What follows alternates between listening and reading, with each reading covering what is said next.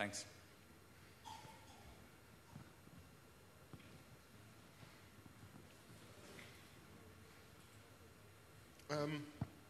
Look, it looks really cool, but I'm wondering, for a distributed system, how well does it really scale? Because it took for 9 servers, it took quite a while for them to find each other. And if I understand correctly, every time a connection drops, everybody needs to be notified. So if you get a really big network, at the moment, the client is also programmed to connect to 9 servers in the initial state. So when it's bigger, that's the skill system. Let me get the sheet. It's one of those. This is the idea.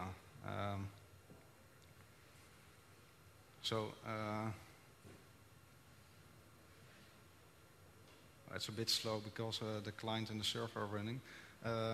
So the blue ones, those are what you see, and those are the servers you are connected to.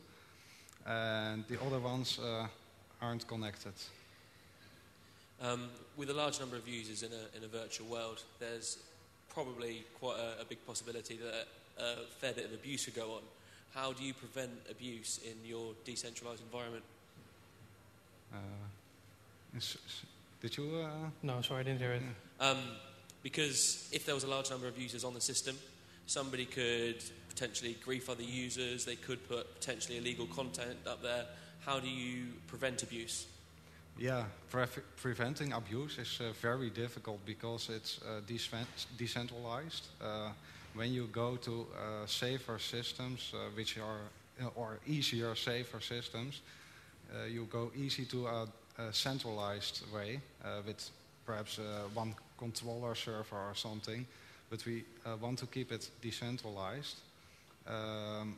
So the trusted server protocol can do a lot, but I think loads of extensions are needed to make it much more safer. Cheers. It's time for one more question.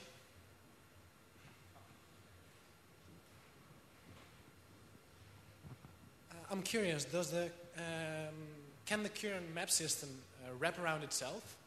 Can servers on the edge, as I see there, connect to each other? Did you heard it? They connect to each other. You mean that? Yeah, whether you've got the 9-field grid.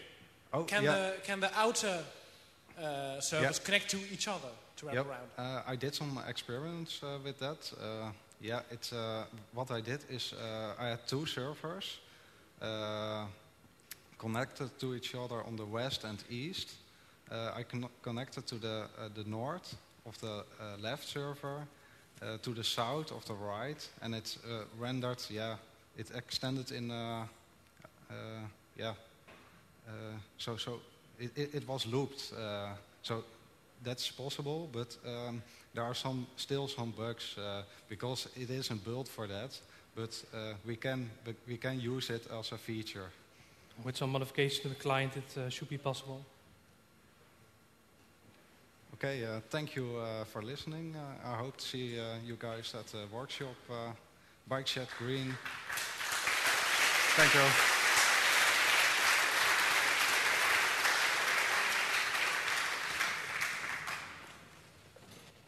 Okay, next speaker is Mr. Don Hopkins. He's also talking about a virtual world called Macropolis Online. So please wait till he has set up his equipment. During that I can repeat the announcements which I made earlier. The iPhone talk at 1900 tonight has been cancelled. At 2300 tonight there will be an extra panel session on WikiLeaks. So please join us all. And the sessions at 1600, relaunch of Bits of Freedoms, is now in the 2 envelope stand, which is on the other side. And Tempest for the Casual Election Wrecker is going to the Monty Hall.